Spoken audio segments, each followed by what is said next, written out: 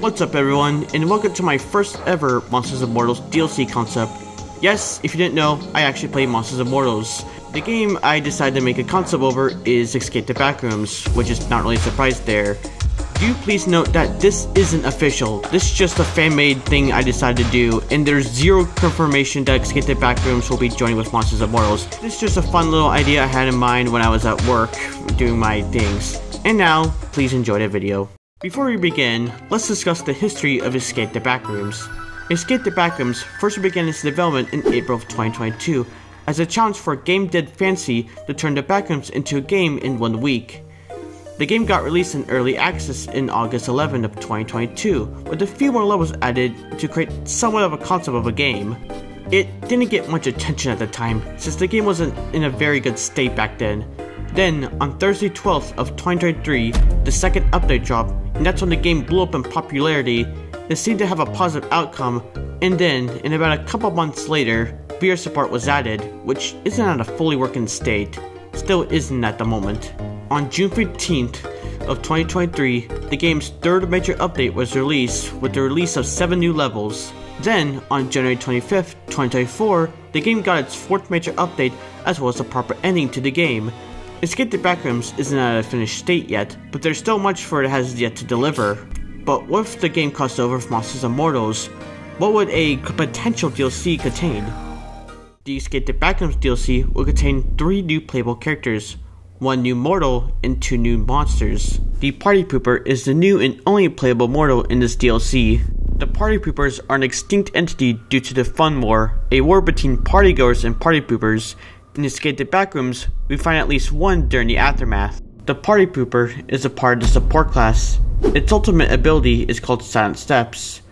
Its ability is to silence its teammates' steps as well as its own for about 20 seconds.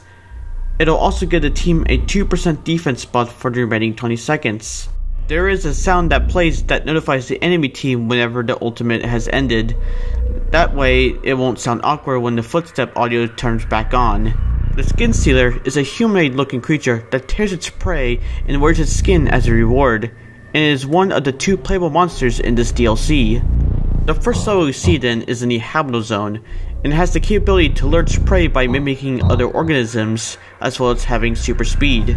This humanoid creature is a part of the speed class, and its ultimate ability is called Mimicry, which has the ability to steal any player's skin, as well as mimic other characters as they were playing as. Its defense will also decrease by 5%, and its damage will increase by 10% when the ultimate ability is active. It lasts for about 30 seconds before changing back into its true form. So the next time you see a Lucky or Beerus or whoever, just remember that might be a Skin Stealer. The Bacteria is a creature seemingly made out of wires. However, this is the only entity in Escape the Backrooms that isn't canon to the real Backrooms lore. In this DLC, it is the second monster you're able to play as. We first see this wiry looking creature in level 0, and it's also the first entity that appears in the entire game. The Bacteria is a part of the Power class. Its ultimate ability is called Power Slam.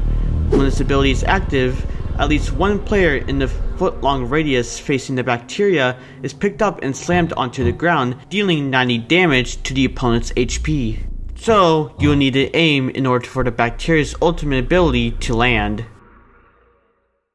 Now that we got a look at the playable characters in this DLC, the DLC also gives us a new map taking place in the darkened neighborhood blanketed by night sky.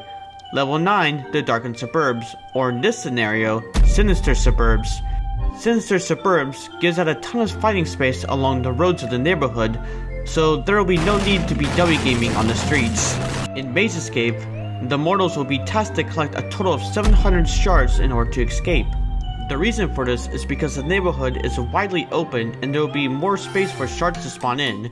The darkened suburbs in the Backrooms lore, which is carried on in Escape the Backrooms, is guarded by an entity called the Neighborhood Watch, which happens to be the boss of this DLC's map.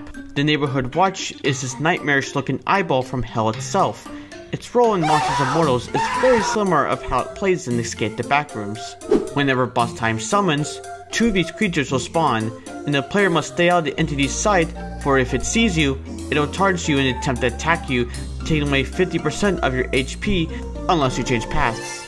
However, there is a way to stun or knock it down. You must hit the entity 5 times with heavy attack or 10 times with light attack in order to knock the creature down for about 10 seconds. This should give you enough time to get out its viewing radius. While the suburbs don't have any traps in the game itself, it does feature other entities.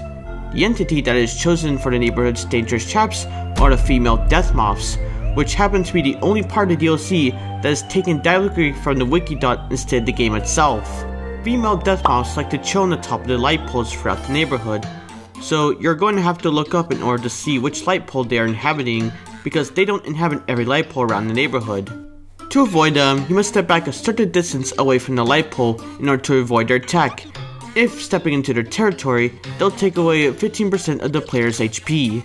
And that is my entire Monsters Immortals DLC concept for Escape the Backrooms. I hope you all enjoyed, and that is about it, and I'll see you in the next video.